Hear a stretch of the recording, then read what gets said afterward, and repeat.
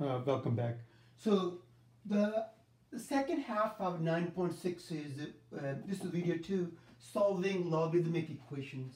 Or to solve logarithmic equations, you have to remember this. Make sure you have to review this. The first one is basic conversion, writing logarithmic to exponential. That's what we use. So number 1 is being commonly used when you solve logarithmic equations. So let me show you at least one example each. Please do the problem, because if I go too long, then the YouTube, they cut me off, because I think I cannot go more than like 10 or 12 minutes. So I'm going to show you one example each using all those properties, and do the homework and let me know. I can do the follow-up video. So the first one is equations with a single log. So look, there's only one log. So in this case, we're ready to convert. So we're going to use number 1. So if it's a logarithmic, we can easily convert into exponential. So which is, how do you do it? So we always write the value. So here what the value is. So look, what the value is x. So then in this case, the value is 8x minus 6. What the base never changes. So this one here. That's your simple conversion from logarithmic to exponential. So now from here is easier. So 8x minus, so 4 to the third power is 64. Now is this two-step linear equation, move and divide. So negative 6, it becomes plus 6. So the 8x equals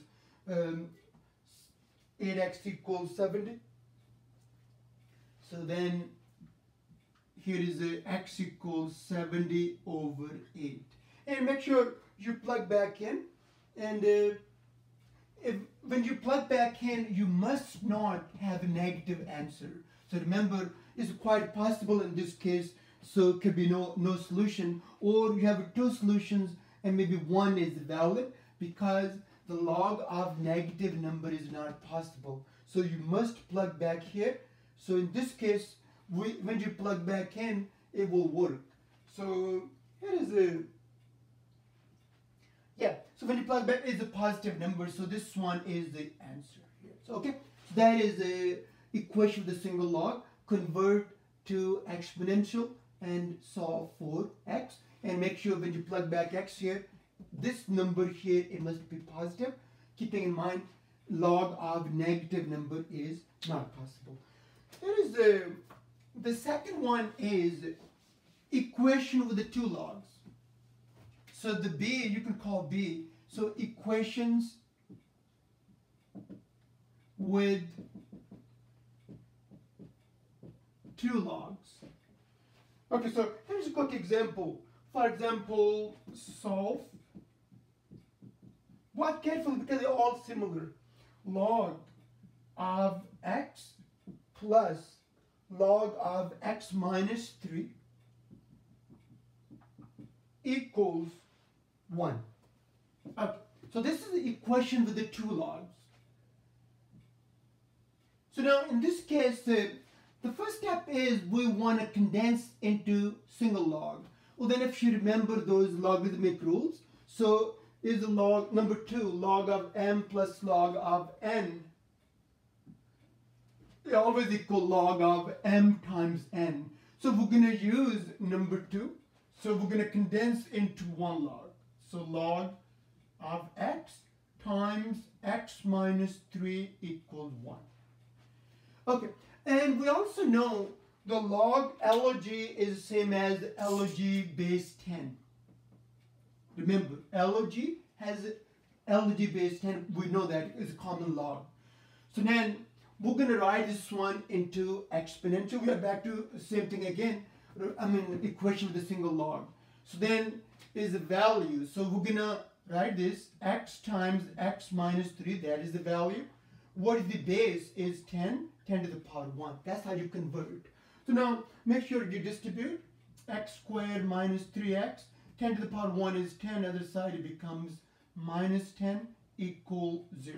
That's your quadratic equation with the second degree quadratic equation. So we can always use the x method. So it's a negative 10, negative 3. So negative 5, positive 2. Well, then the solution is always the opposite of those factors. Since your leading coefficient is 1, so the x equals, what is the opposite of negative 5? Is 5. And x equals, what is the opposite of positive 2? Is a negative 2. Now, before you box, we have to check. So now, in this case, look, log of 5, what is 5 minus 3? Is 2. So x equals 5 is a valid solution. When you plug this one in, look, log of negative 2, not possible. Negative 2 minus 3. So this means we have only one solution here. So this one is rejected. Because log of negative number is not possible. Okay, that's the equation with the two logs. And the last one is the equation with log on the both sides. So the C is the equations with logs on both sides. And we will use here, remember, if the log is on both sides, well then you can always cancel. Number 5, log cancel and the value is always equal. But let me show you an example. For example here, it says log base 7 of x plus 1 and plus log base 7 of x minus 1. Make sure the base must be the same. Well, this side is log base 7 of 8. Okay, so that's your third case. And remember, if it's a plus, it's going to lead us to number 2. If it's a minus, it becomes the division. So make sure minus will be the division, m over n, and plus will be m times n. And if there's a log both sides, we have to condense this side with the one log, and then we cancel the log. So plus is going to lead us to number 2. So it's the log base 7. So then it's going to be x plus 1, x minus 1. That product. So equals log base 7 of 8. So now we're using number 5. So saying is if there's a log with the same base on the both sides, you can always ignore this one, and the value is always equal. This is a plus b times a minus b. So remember x squared, a squared minus b squared equals 8. So then here is the x squared equals 9 because negative 1 is positive 1. And the square root property is square root of 9 is 3. So x equals positive 3 or negative 3. So now in this case here,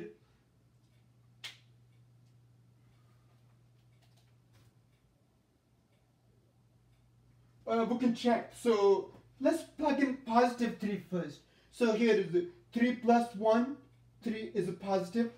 3 minus 1 is positive. So x equal 3 is the solution. On the other side, if you put x equal negative 3, so there will be negative, this will be negative. So this one is the answer. Well, then remember x equal negative 3 is rejected. Okay, so the answer is just x equal 3. That is your 9.6. The second part, which is solving logarithmic equations, equations with the logs on both sides. And the B is equation with the two logarithms. And the first one was equation with single log. Well, remember, this is the main part is how we convert it. Well, then if it is a plus, plus leads us to multiplication. If it's a minus, well, then we divide the values. And if it's sometimes there's an n, we need to take care of the power. And if you remember, number 5 is being used when there's a log on both sides. So if there's a log on both sides, you can always ignore the log and equate their values. Okay, so do the homework, let me know. We have just one more week after this. We have 2 more lectures. Let's see how far we can go, chapter 10. But at least 1 or 2 sections for sure from chapter 10. Thank you. We'll see you next time.